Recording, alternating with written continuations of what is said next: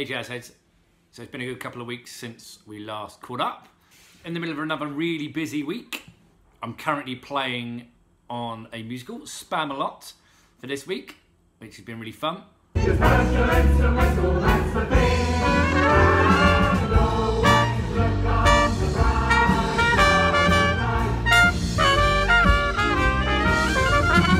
Always look on the bright side of life. Side of life. Side of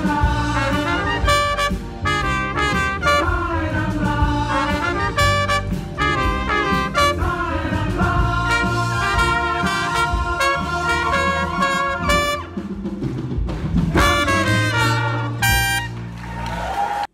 Got a couple of days left of that. I also had a gig last night with my university band. We were playing for the University Athletic Union awards dinner. So we played lots of old sports themes. We did Masquinada.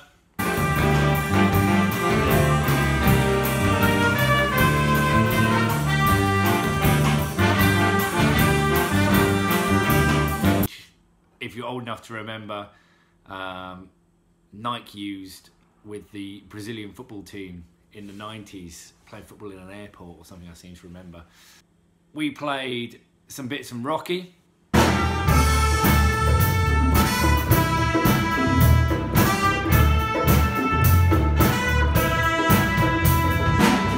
And Rocky 3.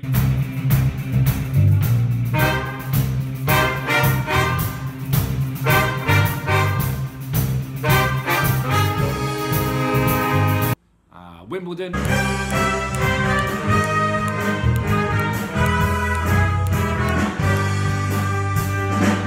Grandstand.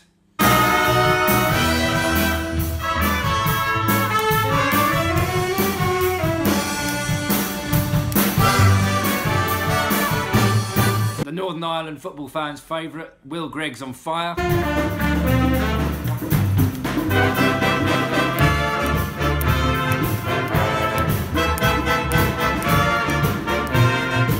Dreadlock Holiday, or I Don't Like Cricket.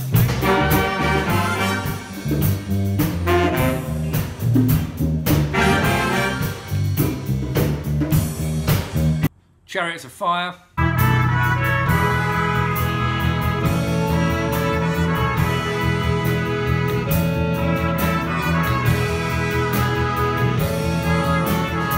The Chain, or better known, the Formula One theme.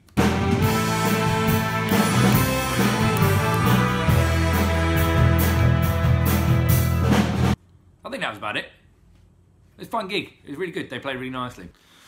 So I was rooting around this week and I found a bag of old mouthpieces that I don't use anymore. I like to think I'm not that bad with mouthpieces, but there was a whole bunch in there that I haven't played in years. So obviously I'm worse than I think. So anyway, today's task is to clean them up a bit so I can sell them on.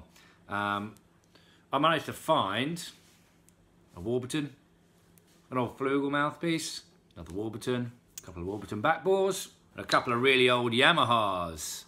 As you can see, they're all tarnished. It just happens when you just leave silver-plated stuff in a bag for years without doing anything. So I'm going to clean them up a bit, and I saw a little trick online, so I'm going to test it out today and see how it works for you. So apparently, if you stick your trumpet mouthpiece in hot water with aluminium foil and baking soda, it should strip the tarnish right off and they'll come out looking brand new again, and then I'll be able to sell them on. So I'm gonna have a go at that today. Let's see how that goes. So I'm gonna give this a go, see what happens. So the theory is, if you get your dish, which is a heat-proof dish, your foil, line your dish with your aluminium foil, pop your mouthpiece in. I've just boiled the kettle, so some water that's just below boiling point. It's going to have sat there for a minute or so by the time I pour it in. And add baking soda. I don't think there's an exact science to how much baking soda you add per mouthpiece. I've not read one, so this is a bit of trial and error for me, so we'll find out if it works together, I suppose. Hopefully this might be useful for you. What I believe is to do with surface area of the foil to the mouthpiece and the baking soda. So I'm going to start off by just putting maybe one mouthpiece in. Let's see what happens. If it works, I'll maybe try a couple. Anyway, let's see how it goes.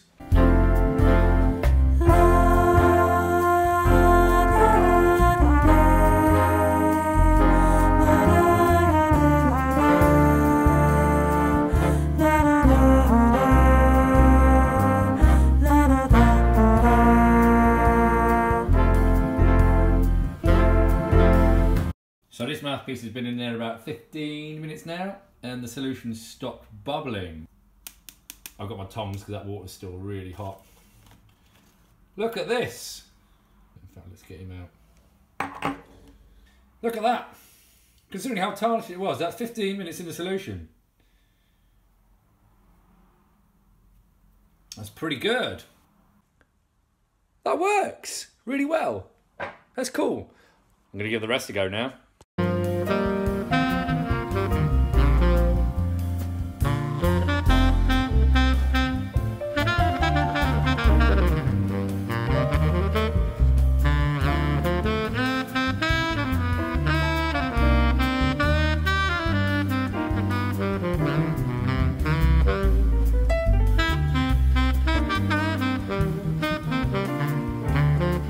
So the mouthpieces are out of the solution, and it's worked really well. This is that Yamaha that I was showing you earlier when it was really tarnished.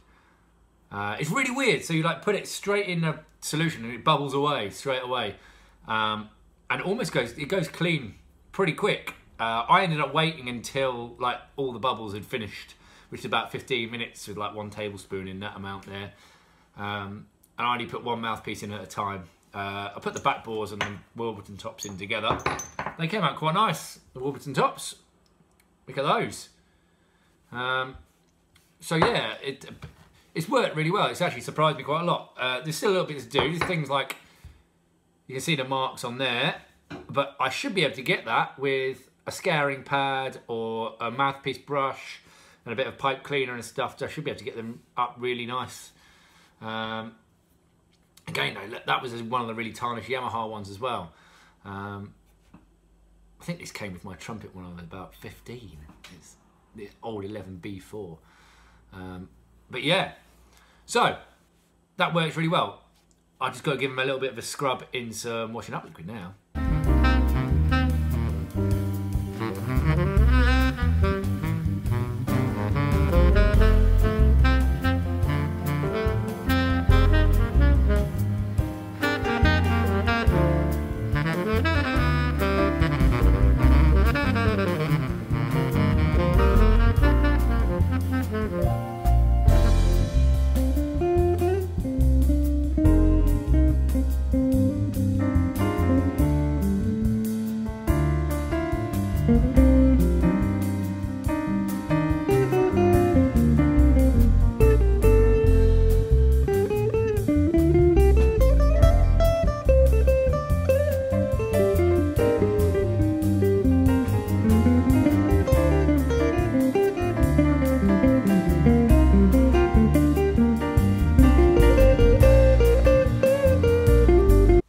So here's the finished articles.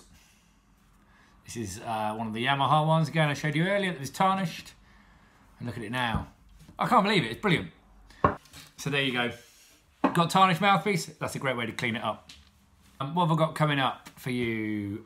Next week, I've just been working on some of the parts, putting the parts together this afternoon. I've got the very first rehearsal of my new band, the Duncan Fraser Septet. We're getting a little rehearsal together next Thursday, and then hopefully after that, I'll be able to get some gigs in the diary. So stay tuned to the website for when gigs are. Got a couple more nights of Spam-A-Lot to do. I'm about to go off and do a show in an hour or so. But yeah, stay tuned for all the other things that I'm up to. See you soon.